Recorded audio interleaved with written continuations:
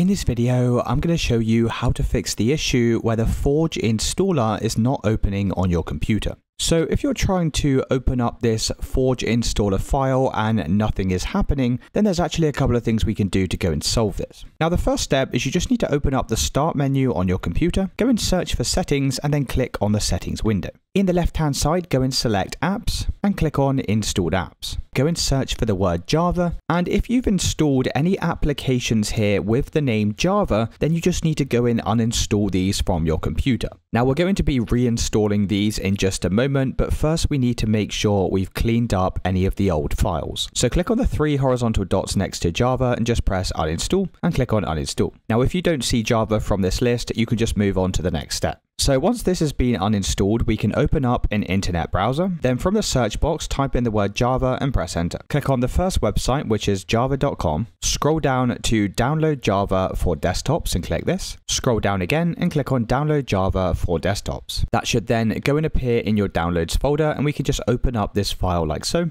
And then you'll just need to click on this install button and wait a few moments while that installs to your computer. Once this is finished installing, we can open back up the folder to where we have this Forge installer file, and we're going to right click on the file, click on Open With, and select Choose Another App. From the list of options, select Java Platform SE and click on Always. Then after a couple of seconds, this should load up the Forge installer, and then we can just click on Install Client and press OK to install Forge to our computer. Now, if you still can't open this, then you may need a secondary Java file. So if you come back over to your internet browser, and we're going to head back over to the Java homepage, in the right-hand side, go and click on Developer Downloads, then scroll down and go and select your operating system from this list. So mine is Windows. And then you'll need to go and download this x64 installer. Once again, that should appear in your downloads folder at the top. And then you can just go and open up this file. And then just like before, you'll need to follow the steps on the screen to install this onto your computer. Once it's finished installing, you can come back over to the Forge installer, right click, click on Open With,